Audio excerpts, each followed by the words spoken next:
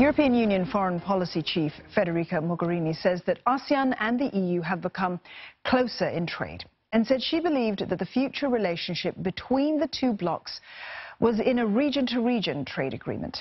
Ms. Mogherini was speaking at a meeting with ASEAN foreign ministers today in Bangkok. If you think of our security cooperation, what happens, for instance, in the Korean Peninsula, that I know is so relevant and pressing for you, or in the South China Sea, matters also so much for us Europeans.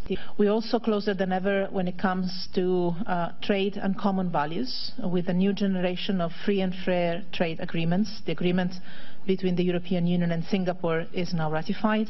We've signed the agreement with Vietnam, and we believe, and I personally strongly believe, that our future lies in a region-to-region. ASEAN represents the EU's third largest trading partner outside Europe, just after the US and China. The EU is also by far the largest investor in ASEAN countries. Now, for more on this, we're joined by Associate Professor Tan Khee Giap, Co-Director of Asia Competitiveness at the Lee Kuan Yew School of Public Policy. Thanks for coming in.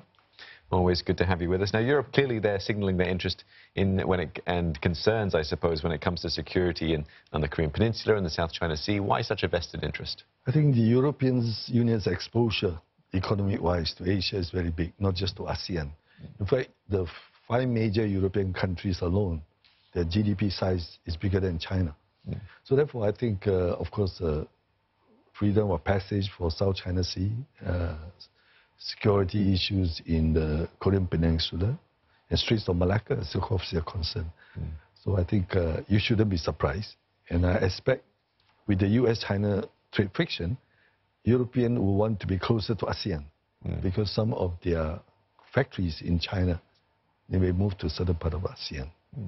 Khee Giap, 3 key words here: free trade agreement, the EU really wanting to cement bilateral trade as Brexit draws to a close. Yes, of course. Even without the Brexit, I think the Europeans, especially those multinationals in China, in fact, I personally involved in one of the very big movement from foreign multinational in China to Vietnam Industrial Park.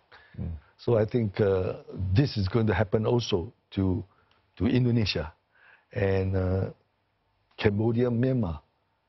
Perhaps not Singapore, but I think more and more multinational, if they see this US-China trade friction is long-term, and Europeans, they have big exposure in China, Germany, France.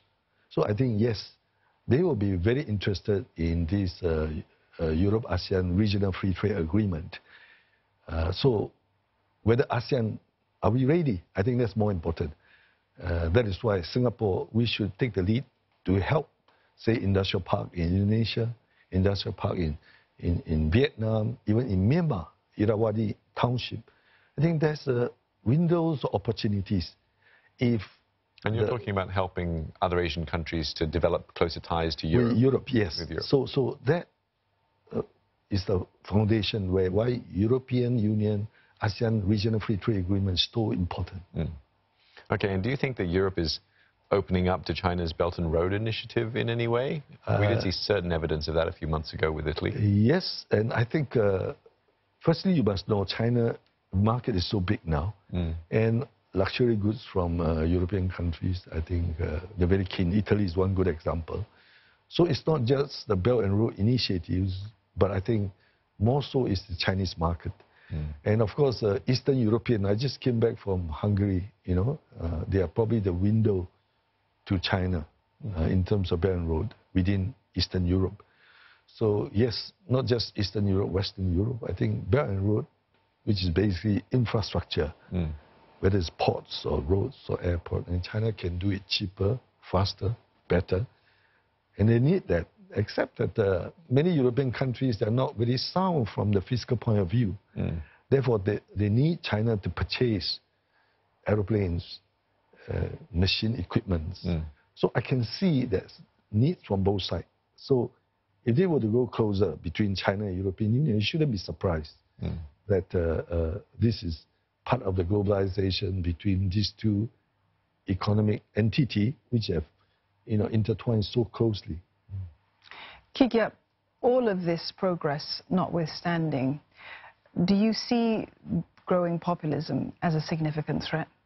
But you see, that's the interesting part. How certain government demonize China, and that's how populism is going to start. But the business-wise, multinational corporations, China is a very big market. And especially when Europeans, they are having economic difficulties, fiscal constraint. And therefore, I think if they were to allow this populism to continue on, anti-globalization, anti-China, by the end of the day, those economies, European economies, I mean, referring to whether it's Spain, Italy, Portugal, even France, they can be in big, serious economic problem. And China have the money to purchase some of these heavy machine equipments. So how they can manage the populism, I think, depends on the wisdom of the politicians. All right, Khee Giap, thank you very much for coming into the studios and sharing your insight with us on this. We've been speaking to Associate Professor Tan Khee Giap, Co-Director of Asia Competitiveness at the Lee Kuan Yew School of Public Policy.